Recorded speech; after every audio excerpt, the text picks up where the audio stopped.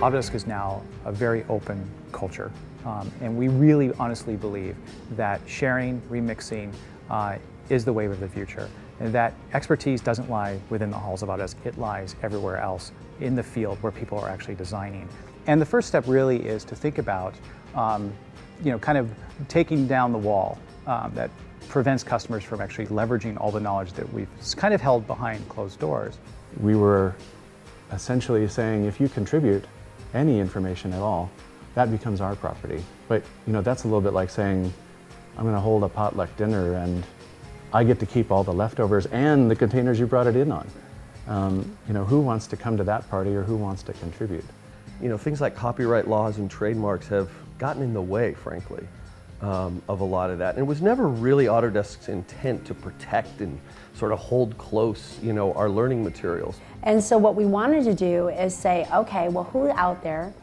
What kind of companies, what is there to offer to really create a licensing model that allows us to do this? And that's where Creative Commons came into play. Autodesk reached out and said that we're interested in exploring what we might be able to do with Creative Commons licenses, specifically around all the educational assets that we have. They wanted to enable that information to be available even more broadly than it already was. It suddenly creates this dialogue and creates this community that wouldn't exist otherwise. So it's this sort of funny paradox that in removing the need to engage with me, to ask for permission, you're actually inviting me to a different kind of engagement and a different kind of collaboration.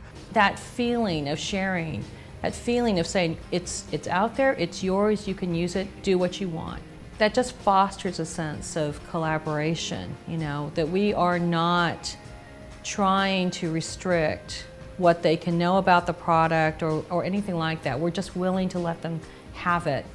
The notion that that information is shareable and reusable and doesn't belong to Autodesk becomes a catalyst for all of this accelerating and blooming and becoming a much, much bigger thing than probably we can envision in the long run.